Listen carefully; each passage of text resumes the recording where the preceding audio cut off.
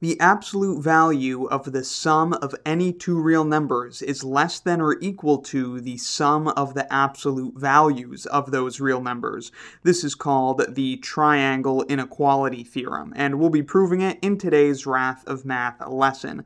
This is an important theorem to get comfortable with so that you've got more power when working with absolute values. This won't take too long, so super quick before we look at the proof, let's just see a quick example. Suppose we've got the absolute value of 3 plus negative 2. This is certainly less than or equal to the absolute value of 3 plus the absolute value of negative 2. If two real numbers have the same sign, so they're both positive or negative, then the magnitude of their sum will be equal to the sum of their magnitudes. If one is positive and one is negative, then when we add them within the absolute value bars, their magnitudes will offset a little bit. Whereas when we add their individual magnitudes separately, they will not offset each other, they'll just combine to make a bigger number. In this case, we see that we have the absolute value of 1 is less than or equal to 3 plus 2, which is 5, and that is certainly true. Alright, so let's just go ahead and get into the proof. As usual, we want to keep in mind the definition of absolute value in order to help us through this proof. The absolute value of a plus b is going to be equal to a plus b if a plus b is non-negative, so greater than or equal to 0.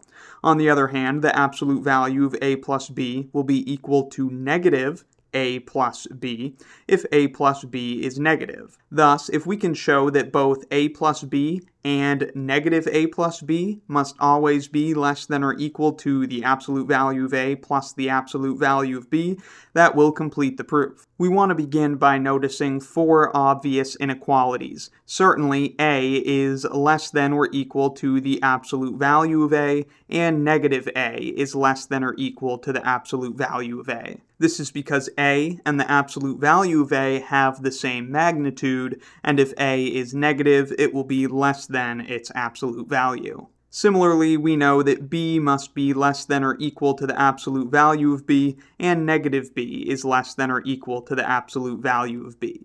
Again, the only potential change the absolute value function might make is making the number positive, and a negative is always less than a positive. Then we can easily work our way through to our desired conclusion. Let's start with a plus b. What do we know about a plus b? Well, certainly, it's less than or equal to the absolute value of a plus the absolute value of b, since we just remarked that a is less than or equal to its absolute value, and b is less than or equal to its absolute value. So if we replace them both with bigger numbers, we get a bigger number. That's the inequality we were looking for, so we can stop there and move on to negative a plus b.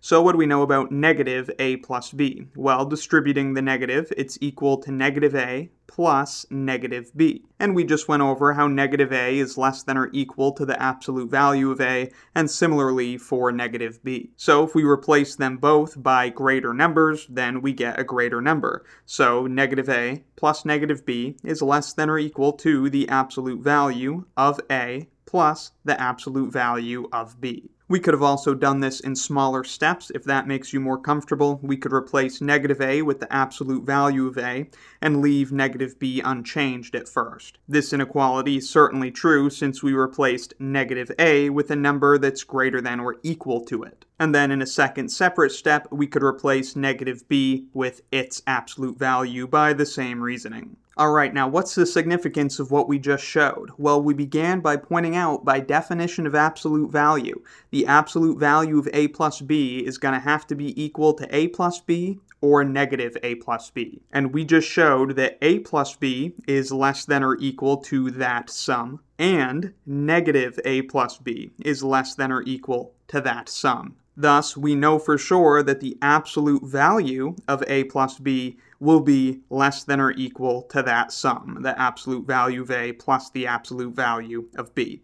And that completes the proof. And that's the proof of the triangle inequality theorem. You're definitely going to want to keep this inequality in mind if you're going through a real analysis course. Hope this video helped you understand the proof. Let me know in the comments if you have any questions, need anything clarified, or have any other video requests. Thank you very much for watching. I'll see you next time, and be sure to subscribe for the swankiest math lessons on the internet. And a big thanks to Valo, who, upon my request, kindly gave me permission to use his music in my math lessons. Links to his music in the description.